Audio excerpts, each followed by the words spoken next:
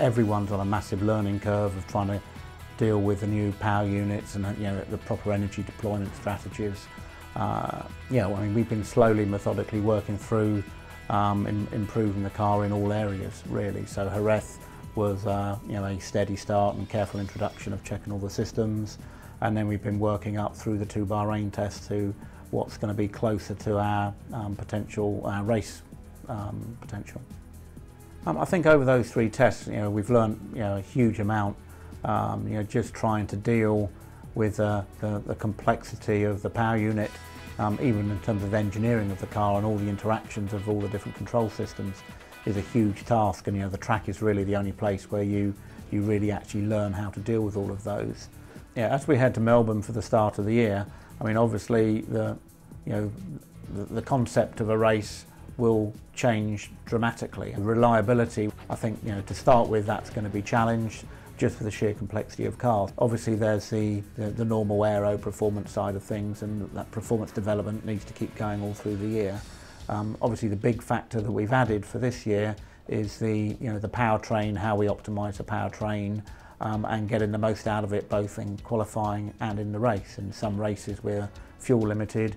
We all have to work on how the best way to save fuel and also to minimise the fuel consumption. So there's a lot more factors this year which will affect the end race result. We can burn fuel to try and recover energy from the motor that's on the turbo.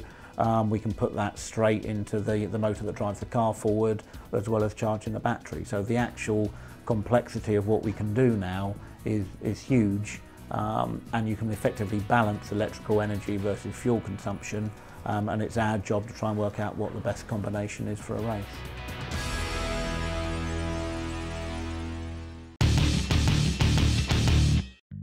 Of all the new elements introduced in 2014, the power unit certainly deserves a special mention because of its complexity and also because of the fact that we will use less fuel than years before.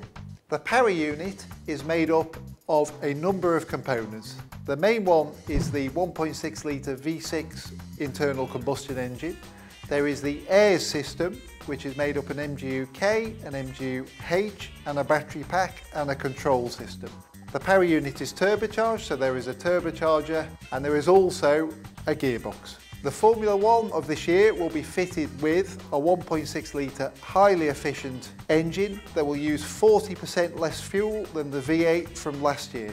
The approximate consumption of the engine will be 40 litres per 100 kilometres, which is quite a lot, but in terms of a racing car is really very little.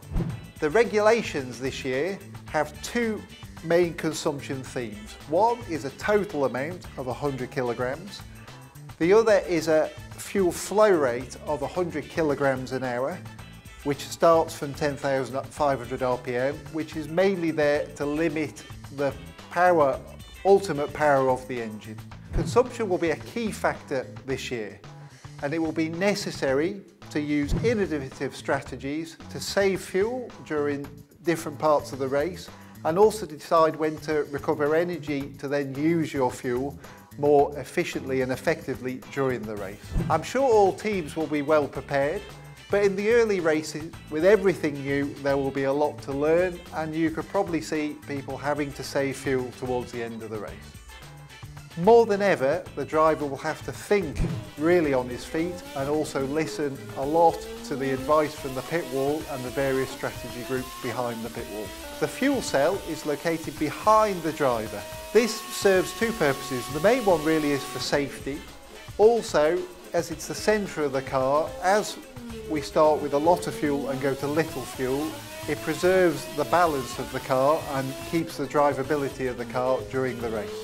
At the end of the race, we will have to save enough fuel to give a sample to the FIA to check that our fuel has been legal.